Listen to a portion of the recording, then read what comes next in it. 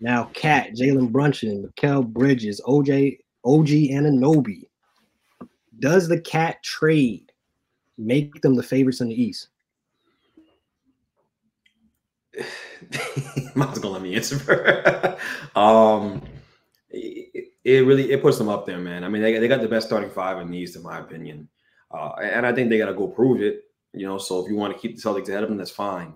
But I love the versatility of this lineup. I love the addition by subtraction, in my opinion, by losing Julius, and I love being vindicated. If there's one thing you know about me, I love being right. I love being so. Shams comes out earlier this week and says that they were looking to trade Julius basically all of last year before the trade deadline. They had been in talks with the Timberwolves for Cat and had Julius in that trade offer repeatedly up until they finally got the deal done by adding Dante DiVincenzo. So I just knew watching that team. I think anyone who really understands the game at a high level understood that this guy stopping the ball and the way that team is structured just doesn't make sense with a ball dominant guard like Jalen Brunson. He want him to kind of run the offense and beat ahead of the snake and spray the ball out to the shooters and distribute the basketball to the 3-and-D guys and hit the cutters like Josh Hart. And, I think it's kind of constructed to be that way. So Julius Randle was always an odd fit, especially if you're trying to play that kind of basketball in the playoffs and win in the playoffs. I just never really saw how it made sense to have that guy on your team who's going to stop the ball on the offense, and it just didn't make sense. So no, it was great to see that they made that move. And it makes a lot of sense for them in so many ways. And I love the defensive versatility. They can throw Mikal at people. They can throw OG at people. They can throw Josh Hart at people. They have defenders.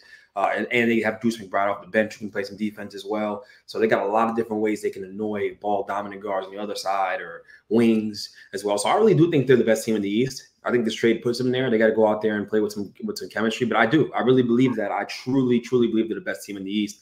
And I think they have a great chance to get to the NBA Finals, and they got to get it done soon here. It's sustainable. They can do something. They can have this core intact for the next 4 years because they manipulated the CBA. Shout out to the Knicks front office. They deserve a lot of credit. Never thought I'd be saying this, but this is they are ahead of the curve. They're ahead of the curve. They figured out this apron thing, and they were able to put together their own version of a super team. And I think it is legitimately that as well. So I love the fit. They can play 5 out. They got a lot of different ways they can play. They can throw it down into the post to Cat as well. Their depth lineup going small. They have that too as well. And so I just really like the team. I like their depth, even without DiVincenzo. It's a move. DiVincenzo doesn't stop me from making this trade. So I've got the Knicks, as the best team in the East on paper right now, for sure.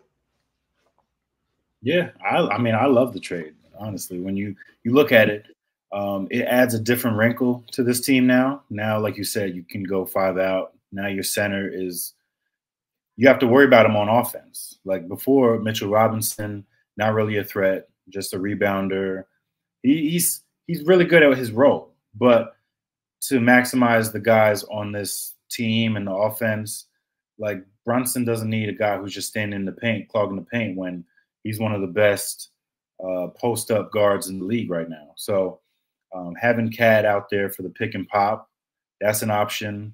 And over time in the playoffs, you got to see like this team can be special without Randall because we were able to do it. I mean, OG was playing the 4, even with Dante doing his thing, but like still, you saw like this team, the ball's not sticking. OG's not a guy who's looking to dribble the air out the ball for 80% of the shot clock. He's looking to shoot. If it's not open, keep the ball moving. Like that's why I like this team as is now. Like this, you're not getting any people who are selfish. And who knows? Randall, he's on a 1-year deal right now. Who knows? He might have been a little more selfish trying to play for that next deal next year. So that Minnesota can worry about that this year. Who knows if they re-sign him? They don't have to. No pressure. But like having Cat now, I mean, it's a long time coming.